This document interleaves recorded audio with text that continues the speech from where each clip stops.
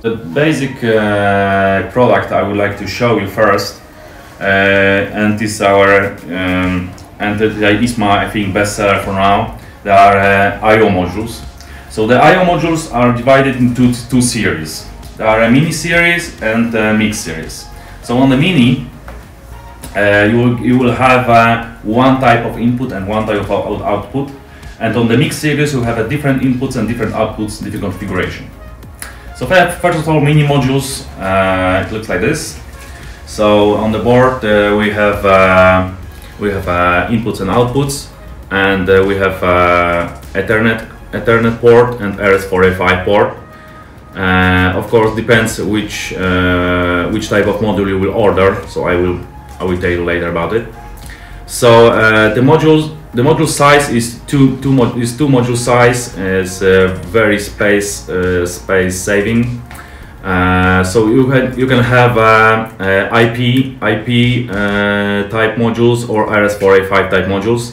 IP type modules also has on board RS485 connectors, but this RS485 is dedicated to use only the Modbus gateway, which is implemented in the module.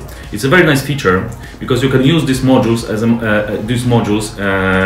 a Modbus gateway without any configuration. So out of the box you will get also the Modbus gateway function without any configuration. So you can buy the cheapest model like this mini modules, and it works like a Modbus gateway as well. So the power supplying of all the products, the mini as well, is 24-volt AC/DC. So you don't need to have an external trafo in your switch cabinet. You can use the AC/DC power supply type. As you can see here, the one type of the inputs, they are in that case they are universal inputs, and one type of the outputs. For example, here this module has 8 universal inputs on board, and this type of modules, this module has 4 universal inputs and 4 digital outputs. For example, there are 7 types of different configuration of the mini modules.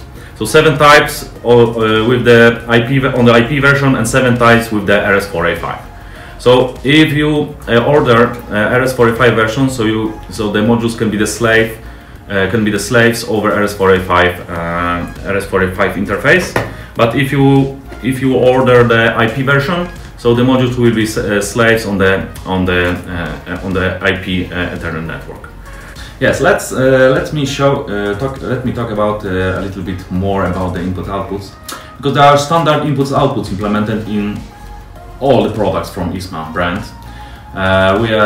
You can find the universal inputs, digital outputs, and analog outputs, and all the physical inputs and outputs are implemented in the same way.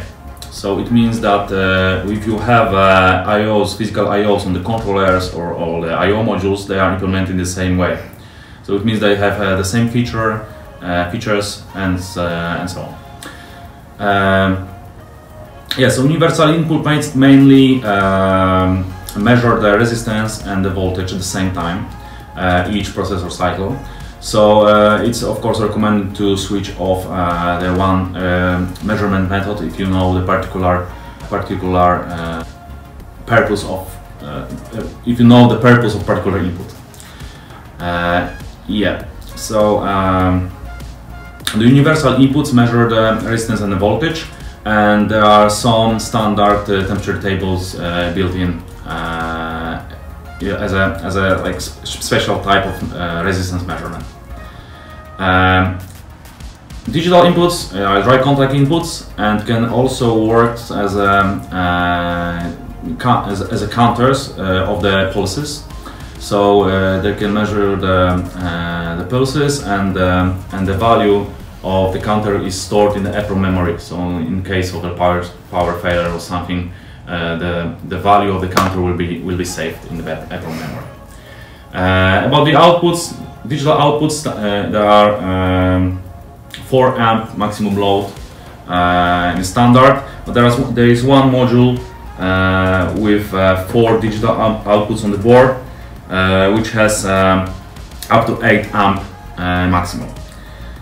And the analog outputs giving the signal from 0 to 10 volt DC, and maximum load is 20 milliamps.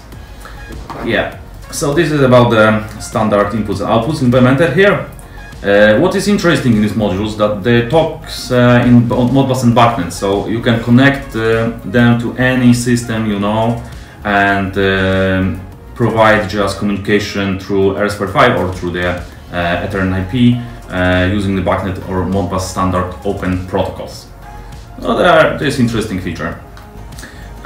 What's else in these modules? When we open the top cover here, so we can say some configuration. We have a 6-segment deep switch here. So three first deep switches are for the boundary selection. The 4th and 5 is for the protocol selection, and the 6 is for restoring to the factory settings. You can see also here the 2 rotary switches for setting address on the Modbus or on the BACnet. So it will be a device ID on the BACnet. And we have LED lights here, so to show the states of the inputs and outputs, and the mini USB port for connect for power supplying. The module can be supplied by USB as well, and we can connect the software tool to configure.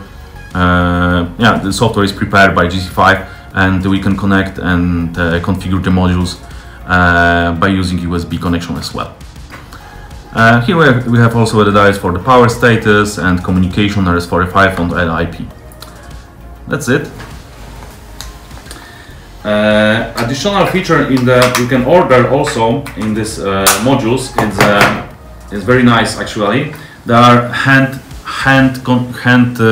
states switches or the potentiometers, so they allows you to override the physical outputs like locally. So there are switches in case of digital outputs, so the switches can be digital output can be on, off, or in auto, or there are potentiometers in case of analog outputs. So when you scroll it fully left, it means that it works like automatically, or you can override the signal from 0 to 10 volt DC by just rotating the potentiometer here.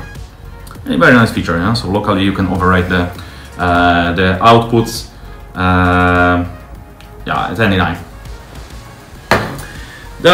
So this was a mini series, and we have also the mix series. The mix 18, for example, we have mix 18 and we have a mix 38. So the mix 38, I think, is a winner on the market according to the other companies about the space saving in your switchboard cabinet. So you have 38 physical inputs and outputs, and in the really small device. So this device also talks through the Modbus and BACnet as well, through RS485 or through the IP, whatever you want, and also can work as a Modbus gateway.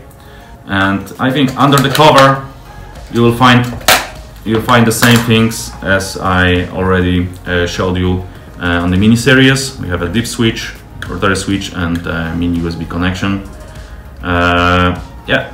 So very interesting, very nice product.